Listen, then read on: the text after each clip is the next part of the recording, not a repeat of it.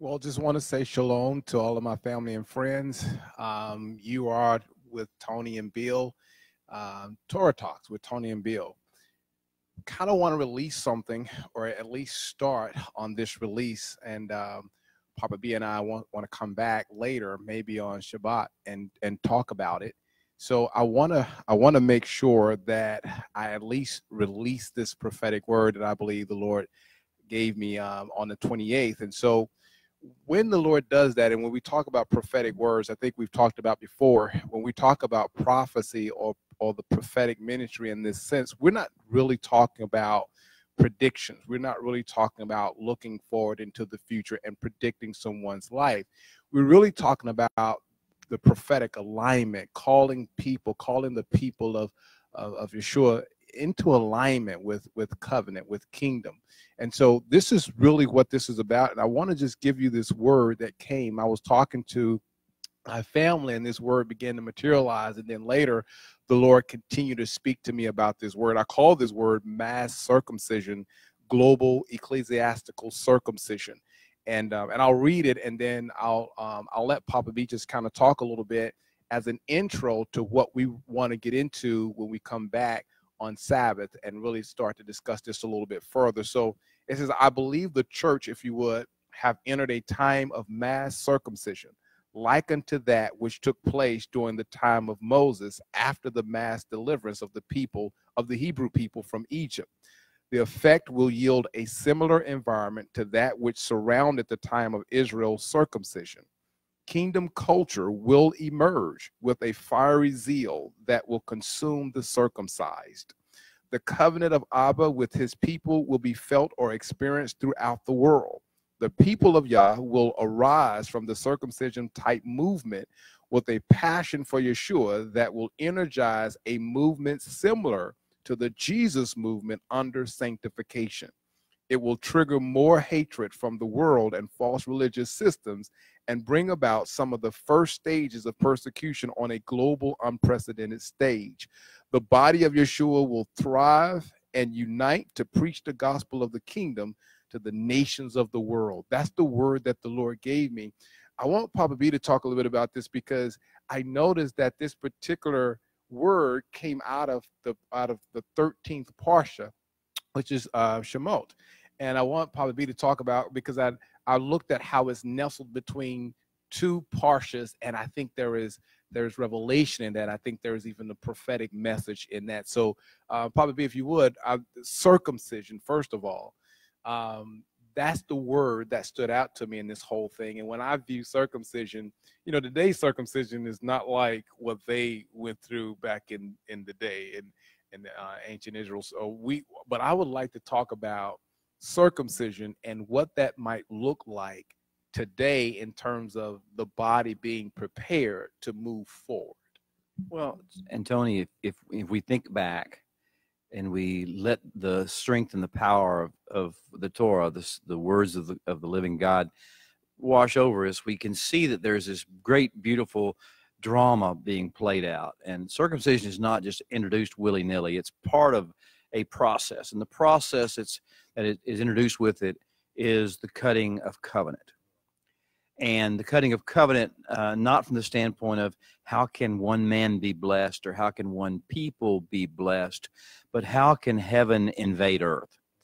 And through what methodology, through what surrenders, through what submissions can heaven begin to have its way? What does self-denial look like for a greater purpose? And circumcision is a form of self-denial that comes as you take on and you appropriate either for yourself or for your lineage, your children after you. On the 8th day, the son is born, and you circumcise the child on the 8th day, because you are introducing that child to the covenant of God, this downdraft of heaven that he desires to release upon the earth, and it will make you into the most glorious person you could possibly imagine, but it will also make you a servant of something much greater than you've ever been. And so if we understand circumcision, it is not just introduced to the world as being some sort of a neat little sign or a unique symbol, What it is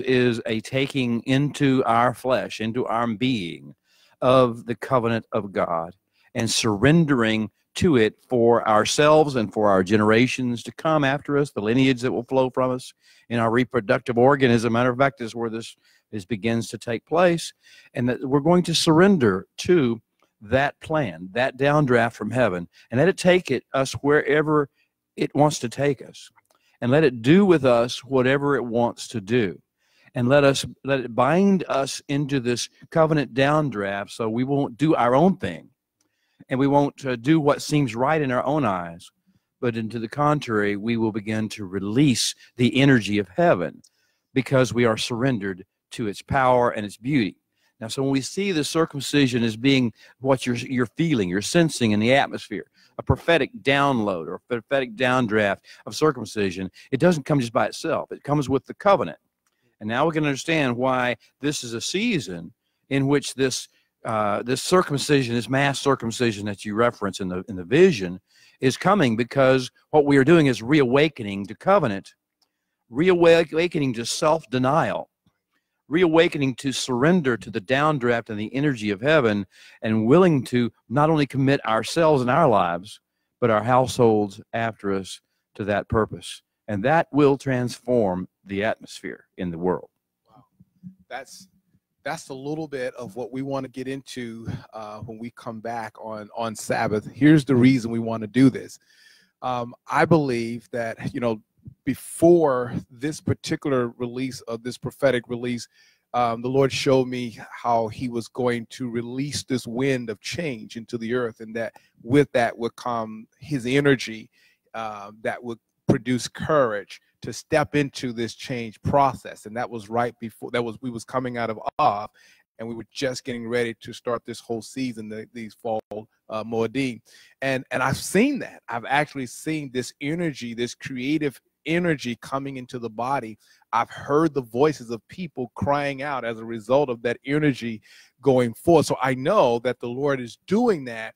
And now he's saying, get ready for this mass circumcision, a major move in the earth. And I really believe that as we prepare for these seasons, if we would just lock in to the Lord and hear what he's saying, and engage and hear what he's saying, I believe we will be a part of that. One of the things that I heard when you was talking about covenant is identity, right? Yeah. And so the people of Israel at this point, the Hebrew people, it was time for them to step into this identity that Abba had placed on them. And there is a separation that comes with that. And I think even with the separation can cause some of these reactions that we see in the earth, in terms of people walking into Jewish synagogues and so on and so forth, and starting that type of thing. I think those are reactions to the call that's on the people of God to step into these identities and embrace who they are and begin to live that out on this stage. And I hesitate to speak too quickly of a very painful event that is still being suffered through by the people in Pittsburgh. However, just to hopefully understand, everything that God allows to have happen has a glorious purpose to it, and will have all things work together. He works all things together for good. Yes, even this, and it doesn't look like it right now. It feels so bad. It hurts so desperately to see this happen. However, if we understand the circumstances of what was happening when the shooter stepped into that synagogue, it was a celebration of a Brit Milah, a circumcision, and the new name, the providing of the new name, the announcement of the new name of this child that was going to carry the covenant into another generation. And so I hate to use the term prophetic loosely, but it is a picture, an illustration. Obviously, there will be those who are against this process, who try to stop this process, who find every reason to attack it in some way. Just like this shooter, this poor deceived man who did what he did. He was merely acting on on the encouragement of other forces, and we know that. So now the issue is, okay, we will understand there will, as this mass circumcision, as this renaming, the new identity, taking on this new identity, embracing the covenant, the self-denial that comes with it, the empowerment that comes with it, the passion that goes with it. When all these things begin to take place, yes, there will be a reaction, but the reaction in itself tells you the power of it. How much resistance you get will tell you how much power is in it. And that is why, you know, I'm excited about the word that the Holy One's given you, Tony, and we can't wait to see how it plays out, realizing it's just time for wisdom, not just exuberation. This is a time to move only as the Holy One leads us, but to move every time the Holy One leads us. And I think a lot of times we think of a coming of a release of energy, a release of power from heaven, and we think signs and wonders and miracles. And I have no doubt signs and wonders and miracles will become a part of it. As you mentioned, the reference of the phasing, it was between Shemot and Va'era, the 13th and the 14th parshas from the early parts of Exodus. Well, we're about to see a release of significant power and energy. We're going to see the miracles take place. We're going to see the transformation. But what we most need to understand is that that power was not just a show of power. It was a wooing and a courtship of a people that would break free, that would come forth desiring to serve the Lord God, not just because they wanted to get free, not because, you know, that. They wanted to serve the Lord God because he had shown himself good and beautiful and powerful, and they wanted to be caught up and just sucked up into the energy. And so I think from the standpoint of where we are in that Brit Milah season. That new identity is being given to us as the body across the world. And yes, there will be some resistance to it. As a matter of fact, there will be some adversity that goes with it. But the power in it will be reflected by the animosity against it. Wow. That's all we have time for. We want to come back on Shabbat and talk more about Brit Milah. We want to talk more about circumcision.